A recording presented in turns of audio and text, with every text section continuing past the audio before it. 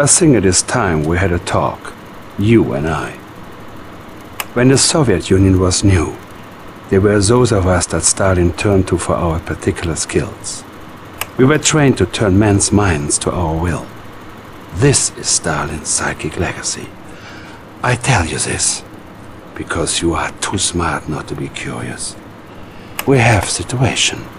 That odd little man Einstein has provided the Allies with a device that harnesses the energy from storm clouds overhead. Almost whimsical, but effective. Destroy this device with the nuclear missiles I will provide you, and get our forces moving again.